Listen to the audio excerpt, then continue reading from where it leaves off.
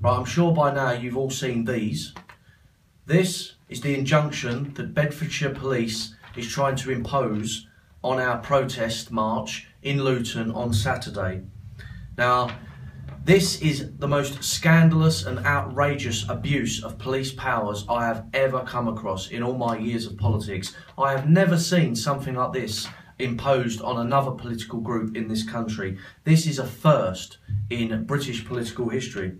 Now, Jayda's going to go over some of the conditions that the police want to apply to us, but basically the police have, at the very last moment possible, applied to the High Court for an injunction, which means that all of a sudden, while we're preparing for our protest, our legal protest, we now face a £6,000 plus legal bill, and we also face some crippling injunction conditions being placed on us right at the last minute.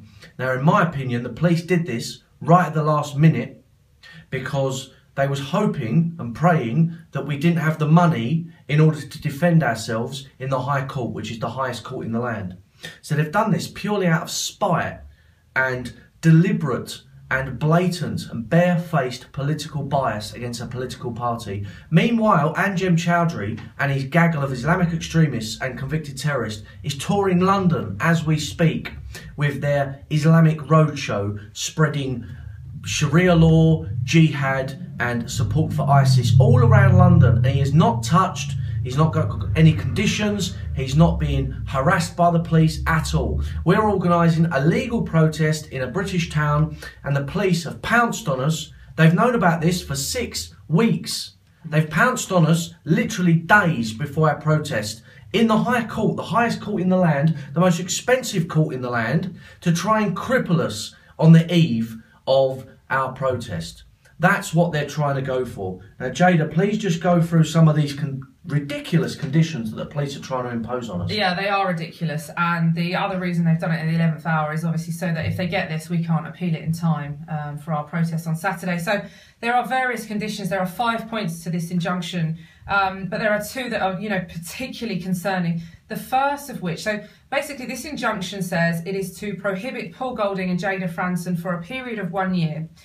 And the following are the conditions, one of which being entering the town of Luton in Bedfordshire and its surrounding areas as indicated in the attached plan. The plan basically covers the whole of Luton and the surrounding areas, meaning we can't even drive through. We can't go there. It's a British town, we're British, but we can't go there if they get this injunction. The other point that is really, really concerning that they have applied for is that myself and Paul Golding will be prohibited from publishing, distributing or displaying or causing to be published, distributed or displayed any words or images, whether electronically or otherwise, which, having regard to all the circumstances, are likely to stir up religious and or racial hatred or Islamophobia. Now, we have sought legal advice on this particular clause because you will appreciate everything we do entails putting out words, images, whether it be on Facebook, Twitter, email, in our newspaper, in our letters, in our leaflets.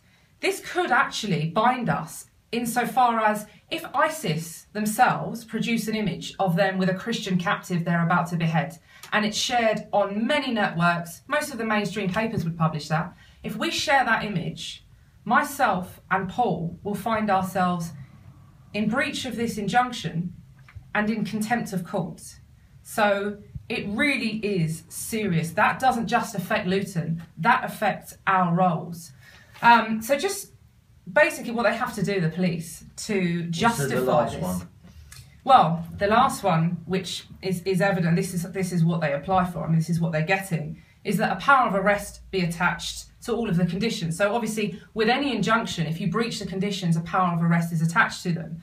So if we were to breach any of those, so if we were to post something that they deemed to, incite racial hatred or religious hatred or cause anyone distress. And who is it that determines what is Islamophobic? Well, who determines what's Islamophobic and who's not? Well, is it the police? Well, the police are actually, at the moment, you know, taking the whole of this matter into their own hands, and they are being judge, jury, execution of the lot, you know.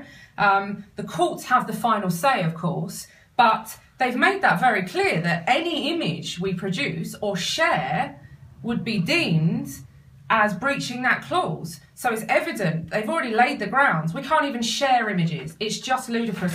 So in order for them to get this injunction, they have to back this up. And this, I mean, this is the details of claim. These are the grounds on which the police are applying for this injunction.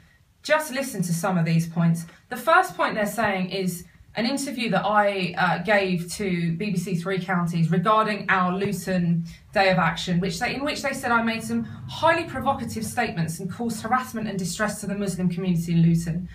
They also refer to a day when Paul and myself went to Luton. We drove through Bury Park. We were attacked by various Muslims, one of whom has been arrested for attempting to assault Paul Golding. They're saying that because of that assault on us, that's grounds for us to have an injunction. The other thing they're saying is that our march, and I quote, "Our march will also take place during the holy month of Ramadan." This is a Christian country, and the police are stating that we cannot march because it's the holy month of Ramadan. It's absolutely outrageous. It's totally outrageous. So basically those are the terms of the injunction, and those are basically the grounds. A media interview, the fact that we were attacked, so we're not allowed in Luton. Yep. And it's the holy month of Ramadan. I mean, that's basically it in a nutshell. So we need to talk now about why this is so serious. We need to explain what the consequences are. And the predicament that the police have put us in deliberately just one day before our protest in Luton. Now, quite frankly, if we don't hire a barrister, if we don't somehow raise the money to hire a barrister, then we will probably lose, because Jayda will be out of her depth, I'll be out of my depth. We're not equipped to be arguing in the High Court in London. It's not an option. If we don't get a barrister, then we're probably going to lose, and the police will get these conditions. That will mean, first of all, we won't be able to come to Luton on Saturday, me and Jayda, or we will basically be thrown in prison for contempt of the High Court, the highest court in the land. Secondly, this clause, publishing, distributing or displaying any words or images, electronic or otherwise, that are likely to stir up Islamophobia or religious hatred, that's purely down to the discretion of the police. Now, if the police say, you've put up an image that criticises Anjem Choudhury, bang, you're both in contempt of court, contempt of the High Court, you will be arrested and you'll be thrown in prison. We've been told by solicitors and barristers at least 6 months. So basically, if we don't raise the money, then we'll lose. Me and Jayda will be in a position where we have to walk away from Britain First or go to prison. Yeah. We're in a position where we either stay away from Luton or we go to prison.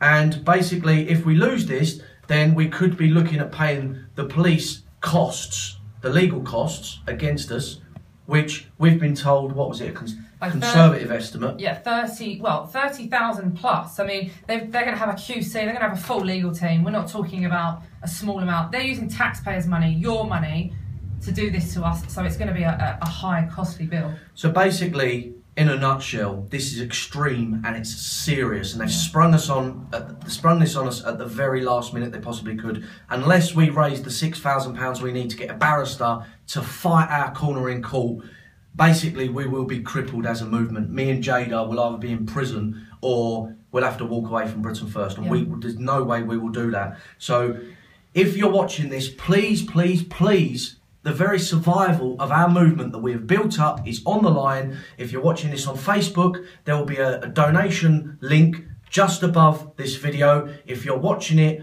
from an email bulletin on the Britain First website, then there'll be a big red button saying donate under the video. Please, please, please chip in whatever you can to our fighting fund so that we can get a barrister and defeat this and come out victorious.